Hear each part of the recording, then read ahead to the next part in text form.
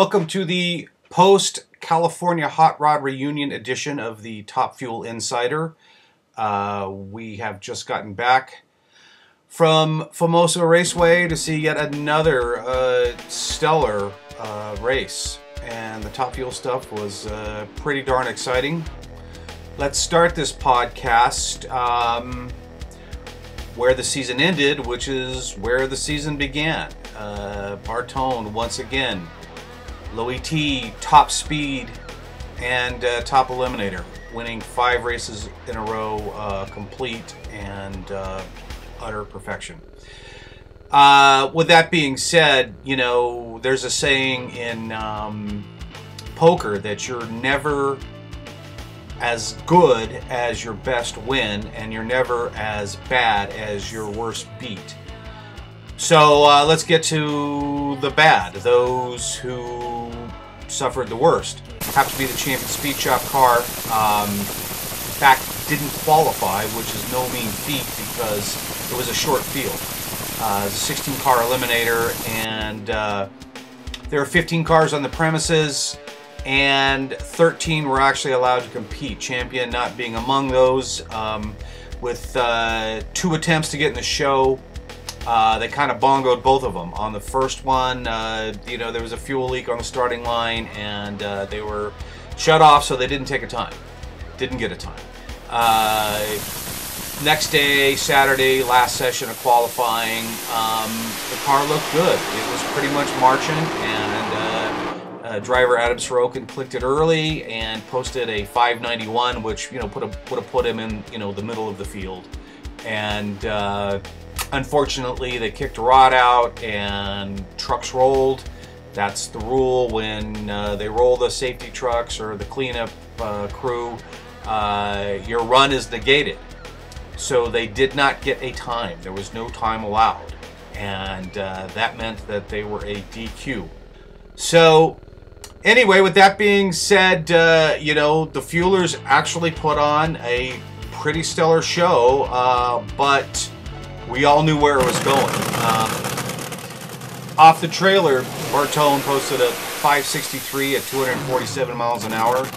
And yeah, I mean, you know, the gauntlet was thrown down once again. And so who's going to get it together enough to upend this person who's just been completely dominating the eliminator?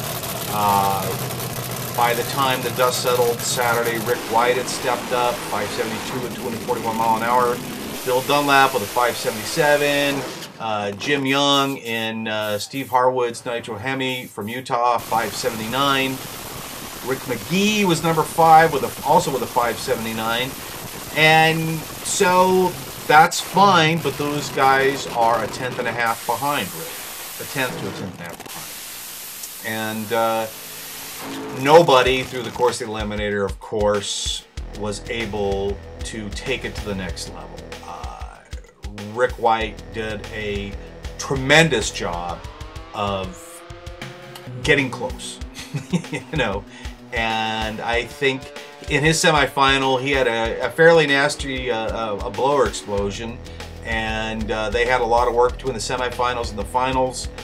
It was such a thrash. I think that he might have been rattled a little bit, and in the final round he went in deep. I don't know that he meant to do that, and ultimately red lit, and then it's done, and Bartone wins.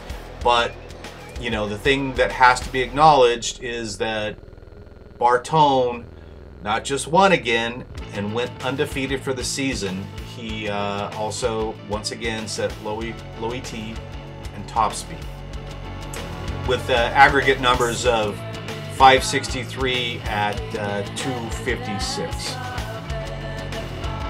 What are you going to do?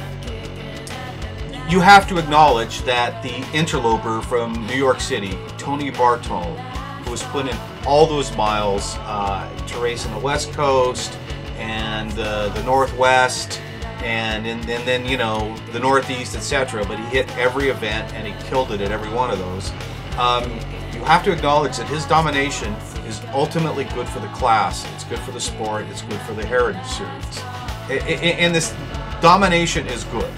In the same way that when Michael Jordan ran rose to prominence with the Chicago Bulls in the 90s, and whether you were a basketball fan or not, you knew what that was, you followed it.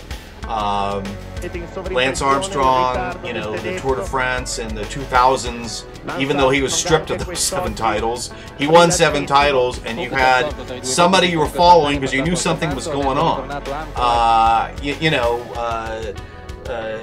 When Roland Leong and Don Perdome won every race 2 years in a row in Top Fuel back in 65 and 66, you just go, okay, there's something going on here, I need to acknowledge this.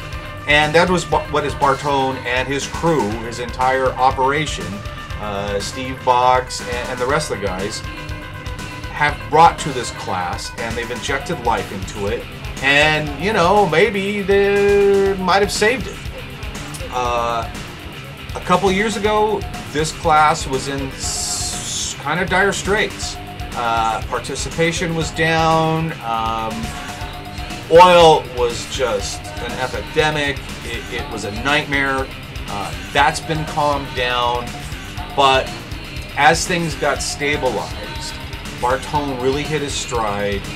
And now, you know, love him, not love him, like what they're about, don't like what they're about.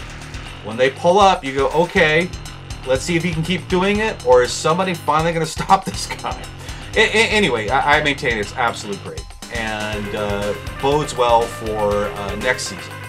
And we will see how 2015 shakes out. But like I say, I feel the Eliminator, the class, Front Engine Top Fuel, Heritage Series Top Fuel, AA Fuel Dragsters, Nostalgia Top Fuel, whatever you want to call this class, it has ended the season on a high note.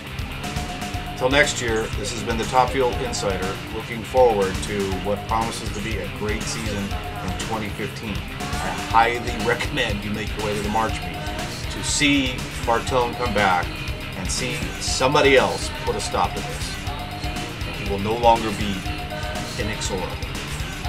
He'll still be an interloper.